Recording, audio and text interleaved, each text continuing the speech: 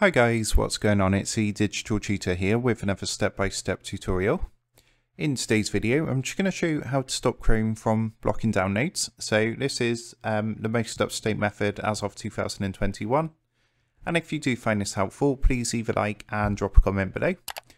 Also, if you are new to the channel, don't forget to hit that subscribe button for more step-by-step tutorials, how-tos and tips and tricks for everything tech and digital related.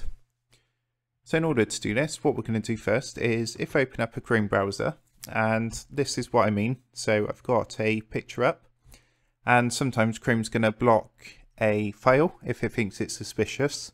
So just to note that if you do this, then make sure you do run it through like an antivirus software as well to make sure the file is definitely safe. But it's actually very simple, and all you're going to want to do is come to the three dots up here in the top right hand corner.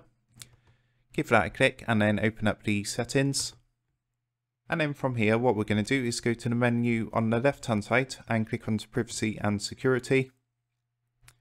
And then what we want to do is click onto security. And you can see at the moment this is set to standard protection, which is going to check URL, and if it picks up something dodgy from the download, it's just going to block the download.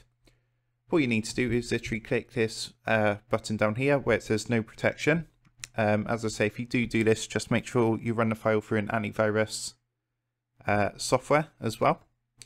We're just going to get a confirmation asking if you want to turn it off. You would just click turn off, and that's going to allow you to download files that are being blocked. So that's how you do it, and I hope you did find that helpful. If that did help, please leave a like and drop a comment below. Don't forget to subscribe to the channel. And if you do want to help support the eDigitalTutor channel, there is a link in the video description down below.